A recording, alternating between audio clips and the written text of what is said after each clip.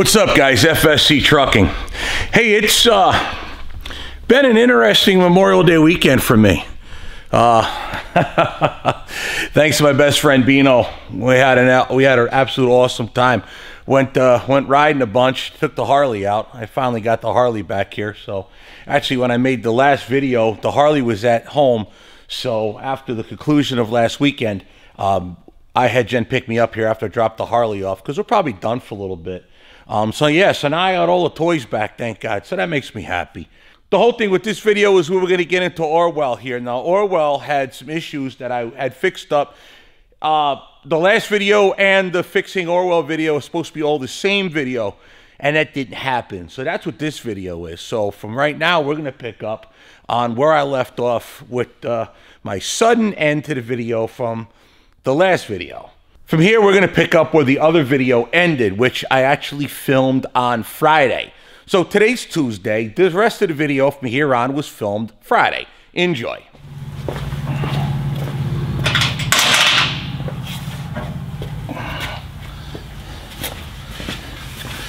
I'm sure some of you noticed my step has been missing. So it broke right here. I had Maggie weld a fish plate to it. These are available new, I think, still. And it's a common thing for Peterbilts to have this specific failure. You would think they would come up with a better design.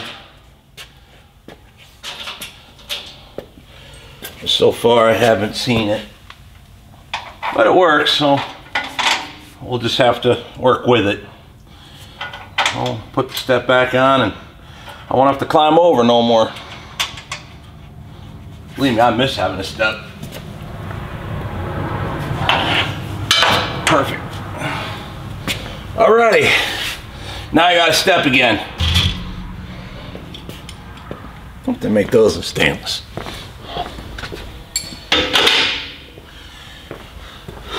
Alrighty, so now this had some trouble. The way Peterbilt designed this luggage rack, and I've been letting this go for probably too long.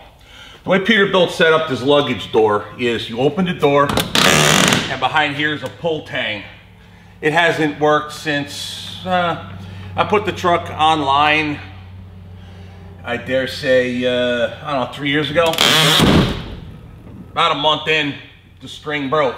So to open this, I always just grab this cable that was always dangling. I usually tuck it up under here, pull it up, and then open the door. There's two latches, one here and one here. This latch exists, this latch exists. The part on the cab, well, I'll just show you. The part of the cab that sticks up, it's a steel tang, it broke. So now there's nothing to hold the door, and it of course failed while I was out on the road. So the first time you might have seen this, that I had this kind of janky bungee cord setup was on 18 Wheels Rolling video, where he was like, "What's up with this?" Well, this is why. It's a two-part problem here. The draw cable, that was one problem. Actually, this would be a three-part problem. The draw cable, that's one problem. It was there since forever. Second problem was the hinge broke. So this hinge is still good. This hinge is gone. And there's the tab. You see the little, move this. I need to make a better system in here. Maybe I'll do that later. But this tab here is where this latch hooks onto. This latch. There's another one here that's completely gone unused. This one just pulled right out of the floor. See the aluminum still bolted to it or riveted to it? There's that. So you got this problem, the broken problem, maybe a five-part problem because these gas struts don't work. And man, does that need some oil. That's why they break. So this one's not broken, but this one did break. So we're gonna go ahead and address that. I know I have too many projects going on here. In this box is what solves our problems. So, ooh, no, that solves the dirty Goldwing windshield problem. In this box is what solves the Peterbilt's problem. These are the pull cables. Now, there's one for one side, one for the other. The way these pull cables actually function is like so. You pull, it's like a, I don't know why it costs so much. That plastic ain't no joke.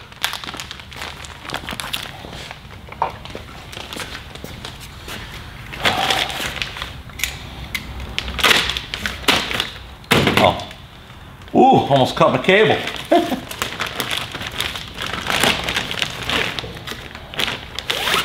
Alrighty. So it's like a hood, old school car hood pull release, right?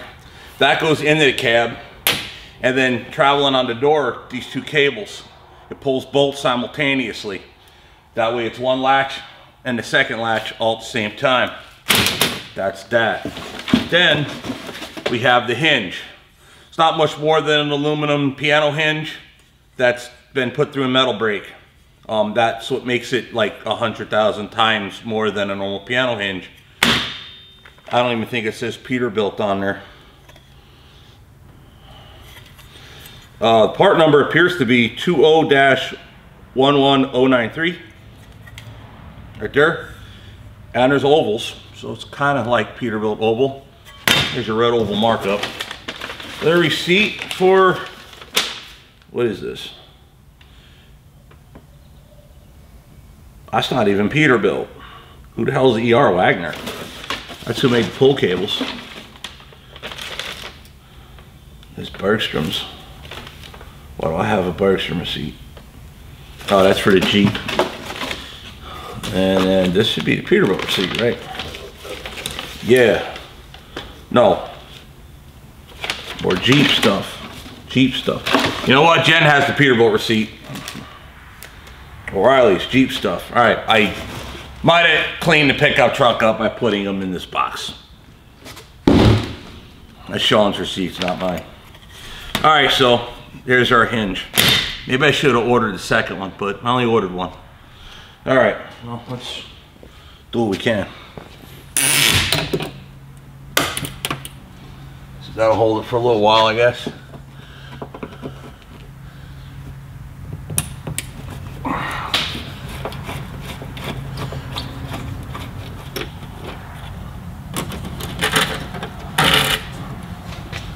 Cable pull.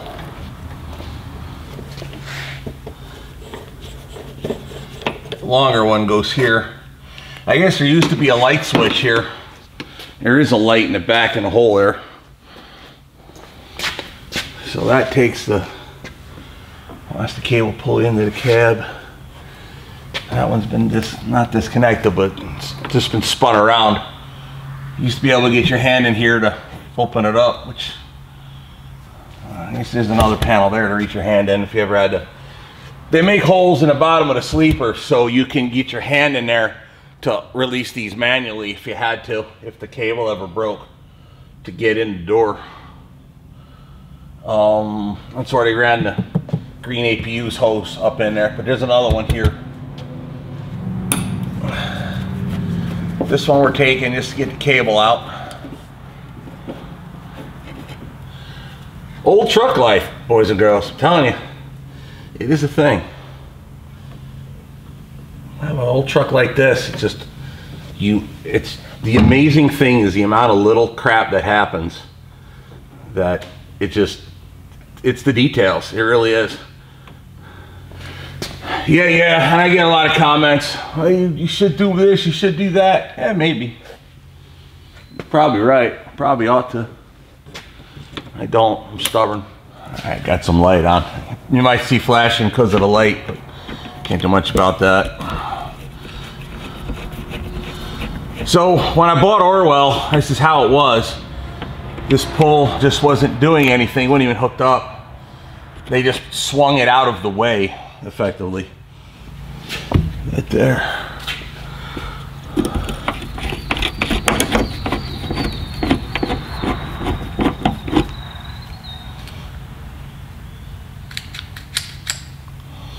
Alright, it just bolts right here with these little screws.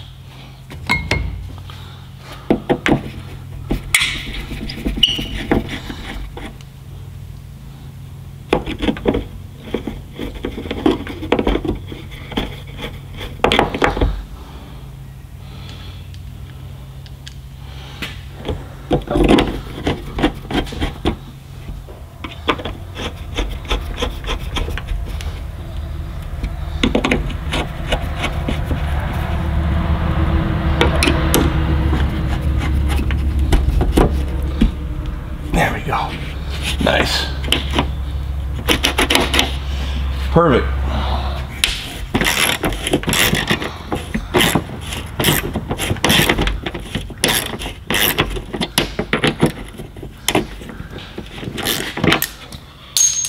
Really?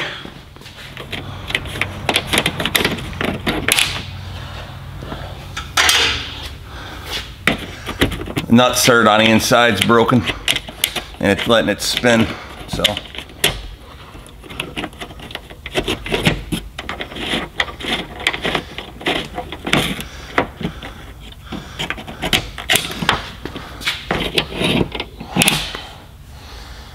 Why do they have to make it even more complicated than it already is?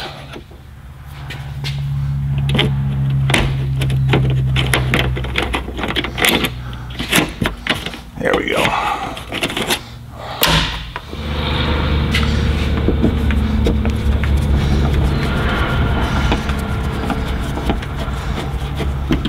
That's the one that always worked.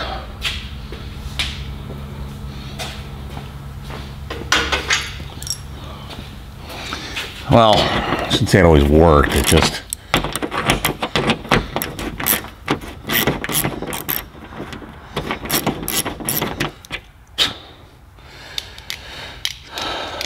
Maybe.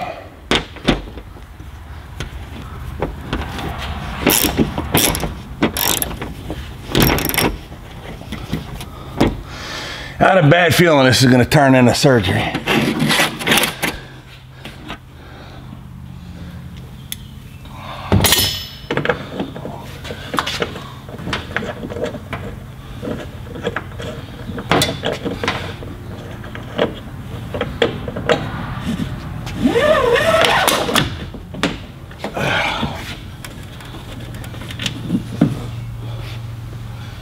That's all that's left. The second cables will broke right in there. Alrighty, we'll try to fish this up in there now.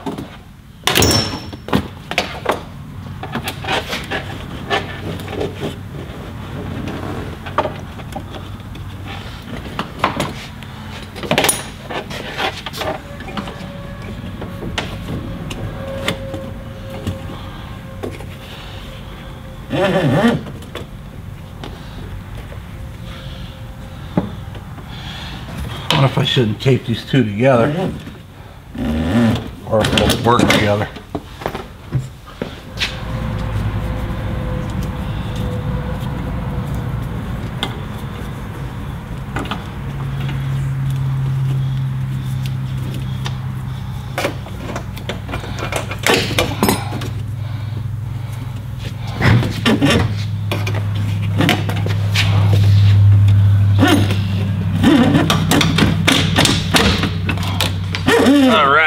There you go. I feel like what I have to do now is pull this rubber down so I can access the bolt screw, the screws to pull the other half the hinge off. Actually, this ought to just break off now. What did I forget? One or two? Oh, I forgot one. All right, that one still got to come out. But either way, you still got to pull this down.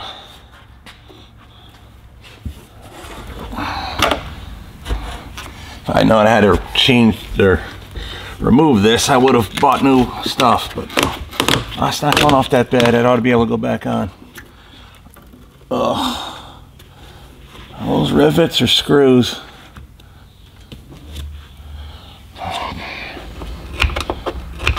Why would you do that?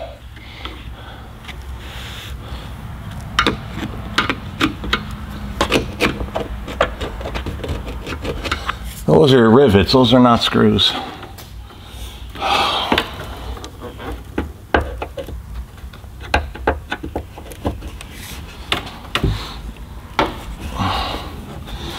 Oh, may as well get the one that I forgot.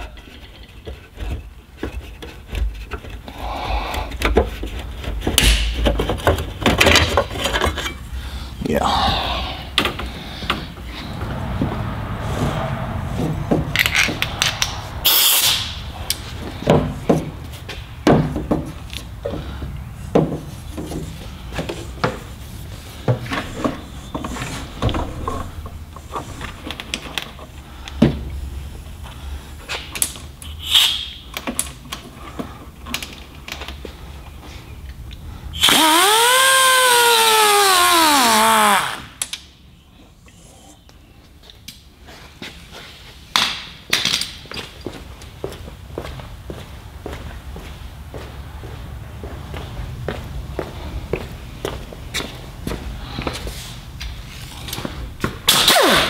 They work better and cut fingers off more efficiently when you turn the air on.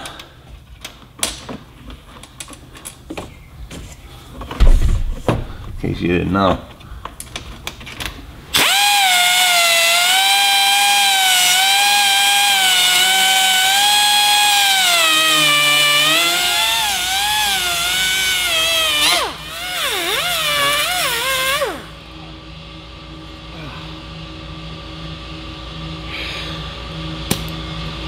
Alrighty, I'll cut. See how easy it comes loose.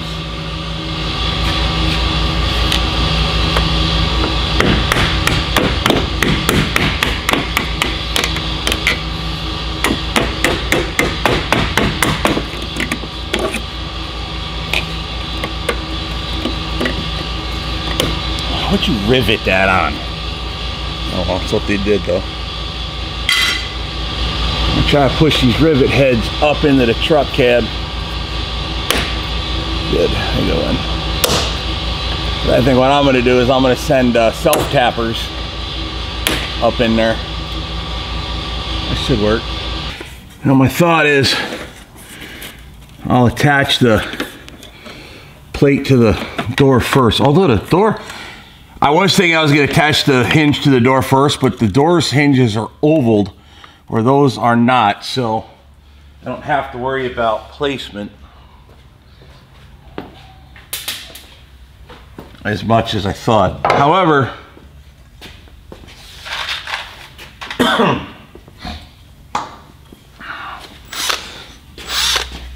alright, so these, as I drop them, it's been a theme around here, boys and girls. These are stainless, although I don't know what grade is stainless because they are somewhat magnetic, but the idea is to, yeah, never mind. All right, well, since I don't have bigger self-tapping screws, I guess in the spirit of bad ideas, we're going to continue with more bad ideas. We'll pop rivet them. All right, in you go.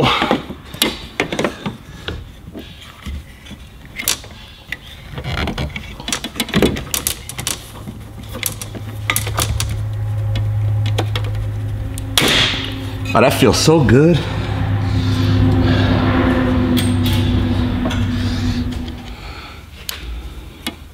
Now I'll start threading the luggage door onto the hinge, leaving these bolts a little loose so it'll float and move around as needed.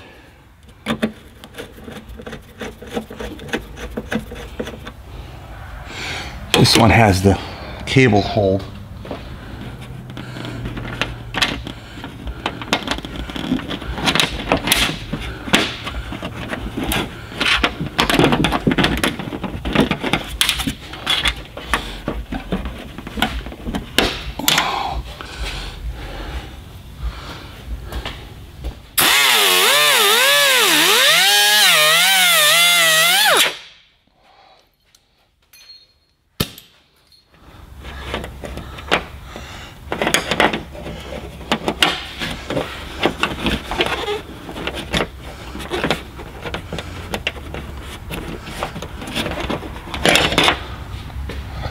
Alrighty, boys and girls, so now as you can see, we're back.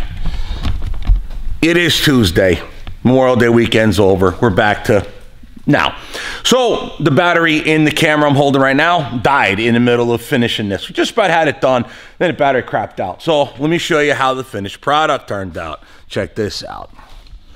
So the way it's supposed to work is, see, there's a line right there you can see from me always pulling up the cable. I never showed that on the channel before because, well, I just didn't want to. I mean, why would you show off what's broke?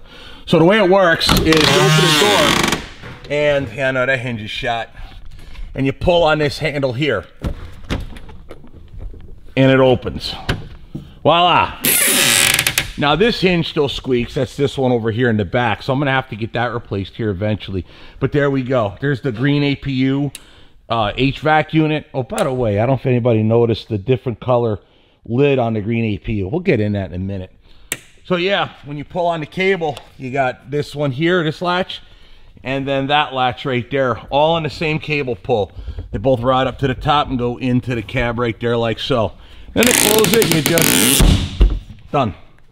So now it's got both side latches holding it closed and the cable pull. The only bad thing is you have to open the door to open it, and if it's wintertime and the door ain't open, or the window ain't open, I'm sorry, you got to crawl inside, crawl over to unlock the door to unlatch this.